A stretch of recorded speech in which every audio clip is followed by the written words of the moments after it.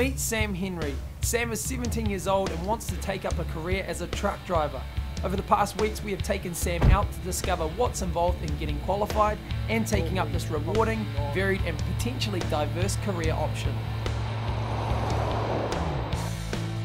Sam spent time in the cab, learnt to drive a forklift, and today he's putting a bit more detail on what he's learnt. Today I'm going to have a look at what kind of license I might need if I want to become a truck driver and check out some pretty flash high-tech equipment. He's come to National Road Carriers to meet Executive Officer for Training, Bert Riley. Hey Sam, I'm Bert from National Road Carriers. Nice to meet you. Yeah, you too. Today we're going to take you around and have a look at a couple of truck companies, LW Bonnie and Son down the road. But first off, let's go inside. I'll run you over a bit of general information on our industry and probably go over the licensing with you too. Awesome. Okay? One of Bert's jobs is to pair drivers with the right specialist skills for a trucking company's particular job. So he's very well positioned to know just what the industry needs. We badly need people like Sam. The big issue we have is that our drivers are getting older and we're not seeing younger people come through. So one of my major jobs is to actually get out to schools through career guidance officers and promote our industry within the schools. So what sort of kid is the trucking industry looking for? Kids who have an interest in driving, guys and girls who like playing PlayStation, because a lot of the remote control systems and things like that are very similar. If you're into meeting people and getting around the countryside, it's certainly one of those jobs that can do that for you. Generally, truck driving is the start of a career, and most guys we see can go all the way through to operations managers, transport managers. So plenty of scope for the future, but where would you start? Simon Kewen is the Auckland Regional Manager for Transqual, the government driver training organisation. Our first qualification is the National Certificate in Good Service Core Skills, and that enables the candidate to be productive in the workplace. That gives them a Class 2 licence, forklift endorsement, dangerous goods endorsement, logbook skills, driver safe, some customer service skills and some spillage response skills. For our truck driving, your first licence you need is your Class 2. That's a medium rigid, what we call a medium rigid licence. It allows you to drive a truck up to 18 tonne. The second one is a Class 3, the gross combination weight. It's a truck and trailer basically put between 12 tonne and 25 tonne. The next one is Class 4. It's between 18 tonne and 25. It's a heavy rigid vehicle we call it. And the last one where all the demand is the Class 5.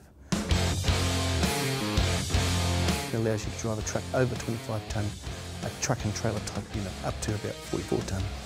So armed with the facts of trucking life, Sam's off to put it to the test. Alrighty, that one rolling past there, Sam, what do you reckon that one is? Class 5. Class 5, well done. What about this one over here? Could be even a Class 4.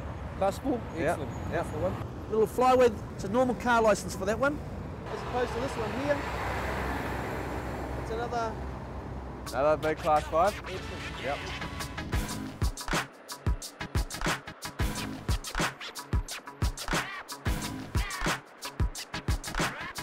Well, the wheels of commerce are certainly on a roll here, so to slow things down, Sam's headed up the road for a closer look at some state-of-art trucks. So, what's special about this truck? Automatic transmission, 16 speed, ABS plus EBS, electronic brake system. Now this container, what's it designed to carry?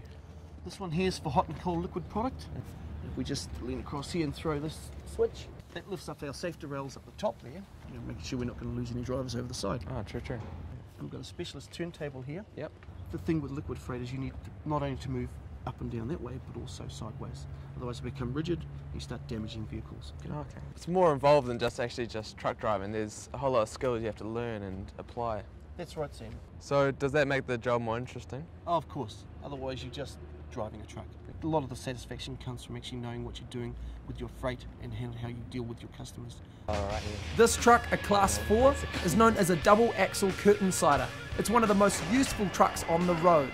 The flexible curtains allow easy access for the accurate positioning of all manner of heavy loads.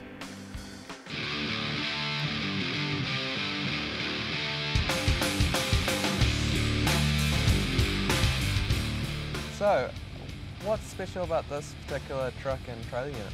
This truck and trailer unit, Sam, is set up specifically for what we call bulk tipping. It's a tipper unit. It's stretched out to run on the road, otherwise your weight gets all thrown out. but then you have to close up to be able to tip.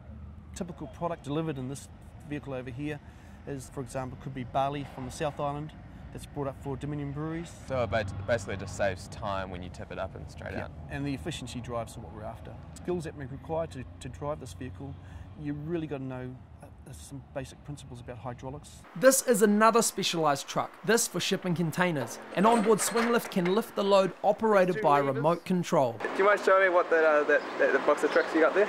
Yeah, sure. It's just like PlayStation or Xbox. I reckon a lot of training on that before you try this on. But anybody good at that will find this fun. There's some very sophisticated trucks and equipment out there that our drivers are using today. A lot of it's driven by the customer demand and what they're after, and changes in technology for efficiency drives and the rest of it. But truck driving is not just about sophisticated equipment. People skills, very important. You must be able to take the knocks, I suppose, if it's one way to put it. It's a very pressured industry. People's freight is always late as far as they're concerned. If you're a person that has a short temper, not only will it show with your customer service, but it'll probably show in the way you drive as well. And we certainly don't need any more bad drivers on our road. Someone like Sam's ideal for our industry. He has a full car licence at age 17. He's done a defensive driving course. He's got the right attitude and certainly has the interest that we're looking for to bring young people into our industry via the modern apprenticeships. Oh yeah, I could definitely see myself, 2 weeks on the road driving the big tanker. Pretty flash, look pretty comfortable. You never know, one day you might see me driving down that road. Yep. To get a Class 2 learner licence, you must have held a full Class 1 licence for at least 6 months, present a medical certificate and pass a theory test.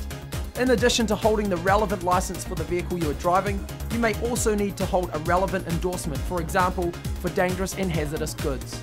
There are national certificates available for a wide range of commercial transport driving. Courier driver, perishable products, livestock and logging are just some. Job prospects for commercial drivers are very good. There's also many opportunities to progress on to become an owner-operator or to other jobs such as transport manager.